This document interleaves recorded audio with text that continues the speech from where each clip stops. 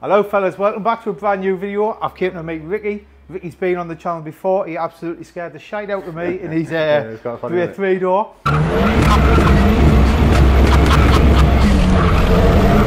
Jesus Christ!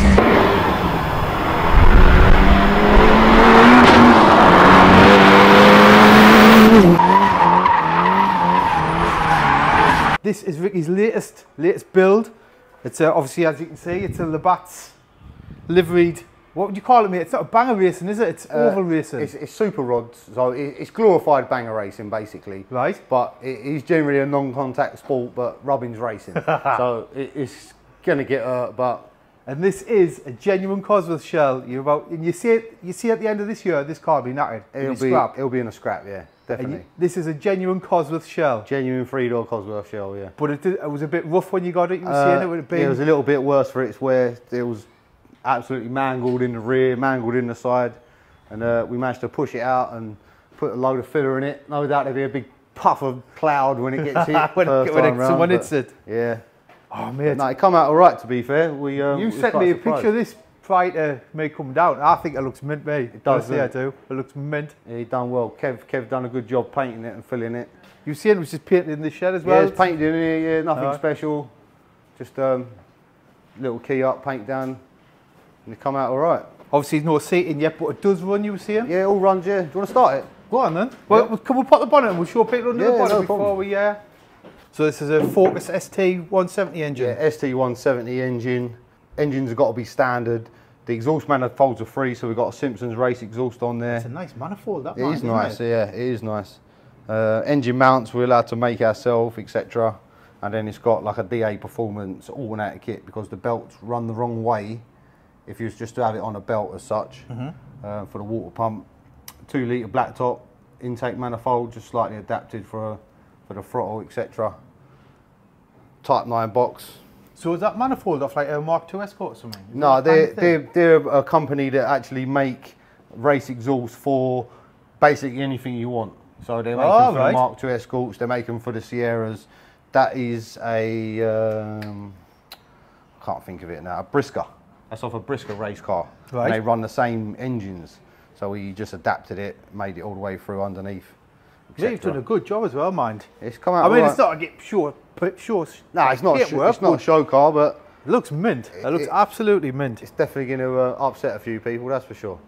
So obviously the cage, just for protection. Obviously, when the cage is in, all the cages in, all through there. 6-inch plates on the floor, bit of strength. What gearbox have you got in?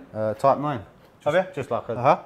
They come in a lot of cars, don't they? Like they bolt straight onto the Z-Tech blocks, so it's no hassle. Do you know what I mean? Fiberglass spoilers? Fiberglass spoilers, yeah. Yeah, fiberglass spoilers all round, back bumper, side skirts. And you were seeing the shell, was it all dinted in on this back quarter and you've kind of chopped and... This side here was literally where my hand is. We just porta powered it all out, filled it, done that. The roof was down here. We jacked that up. I cut a piece and put it in there and there. The rear quarter, that was caved in. We bashed all that out.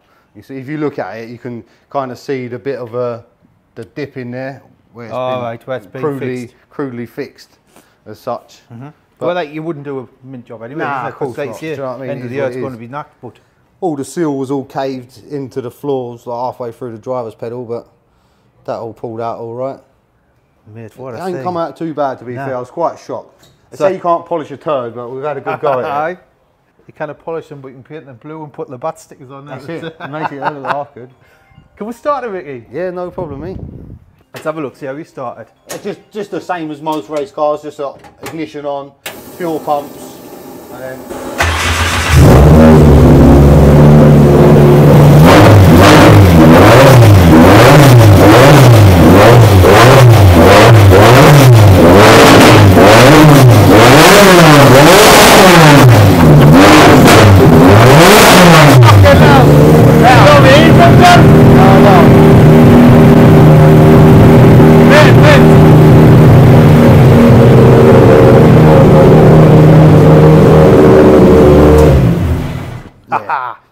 They are a bit loud.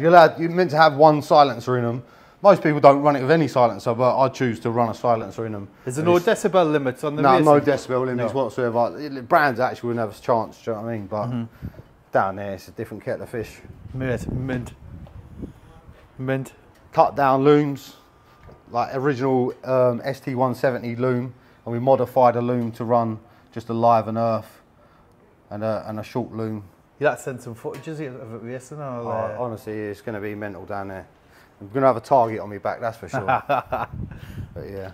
I know everyone's going to be. See if we can wipe that the bat's car. Yeah, definitely. Scuff the paint work. Definitely. Does everyone do like a kind of livery, or is it just you that's kind of?